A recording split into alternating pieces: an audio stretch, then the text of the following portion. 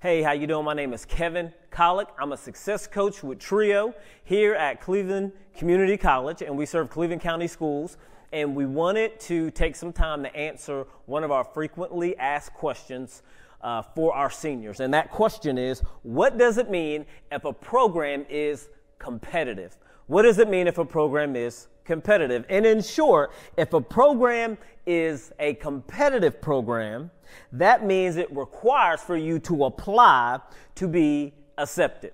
So let me talk a little bit about what that means. So first of all, you can have a competitive program in a 2-year school, a junior college or community college school, or at a 4-year university. So let me explain. Here at Cleveland Community College, we have our ADN program, our associate's degree in nursing.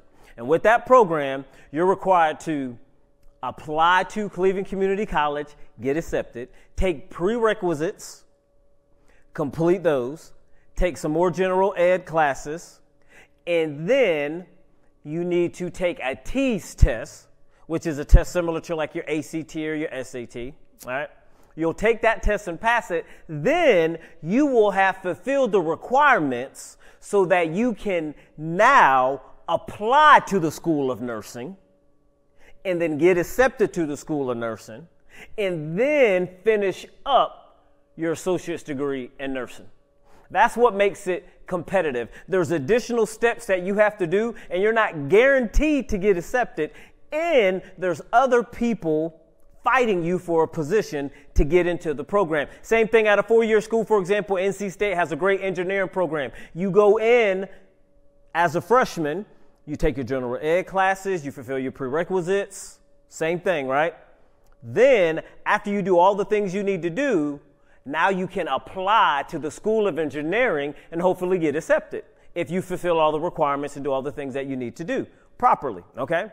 So that's what it means to be in a competitive program or to want to apply to a competitive program. So that's different with some programs. Like I did a psychology program. I got my bachelor's in arts of psychology. And so guess what?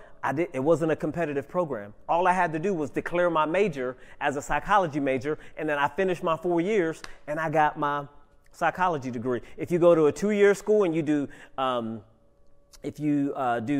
electrical courses, or if you do welding courses, certain courses that you do or certain certifications that you're trying to get at a community college, it won't be a competitive program in that you have to do additional steps and then apply to a particular school inside of that community college, okay? So that's what that means. If you guys have any questions for us about it, you just let us know. Thank you.